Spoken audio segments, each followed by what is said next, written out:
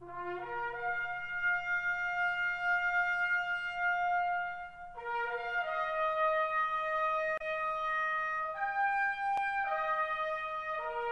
Paul Cholakis, and I played for the Blue Bombers in 1949 and 50. And we played at Osborne Stadium, of course. I was a halfback, and I returned punts, and I even kicked when Sandberg was hurt or something like that. And I loved the game, and we used to walk from Norwood when we were kids with my brother Harry, who tried out for the Bombers and got polio, so he had to quit.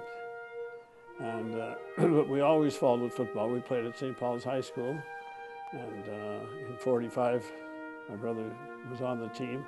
I had an operation and I couldn't play, but they made me the equipment manager, so I could go on the trips. I remember my legs, they were shivering. I was excited, and I was so proud, and I looked across the street and I saw the Golden Boy, and I said, "There you are, Chooch." Yeah, what a great feeling that was. You made it. It was wonderful. I was playing defensive back, and I weighed 165 pounds.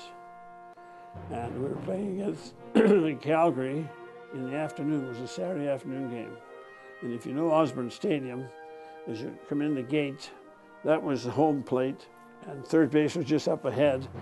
And who do I see come crashing through the line? Our line was Paul Rowe, who weighed about 225 pounds, and he was the all-Canadian fullback.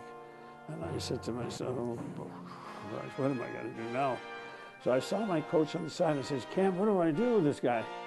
Back away?" "No," he says, "hit him tackle him at the ankles." So I waited for the sucker, and I smacked him, and I held on to him. And as I got up, I opened my eyes, and he says, "Nice going, kid. You've got a lot of guts." We fell in love with my uncle and the game, and we always wanted to play for the Blue Bombers. Harry and I both had the feeling, we had it written on our sleeve that one day that we'll be playing for them.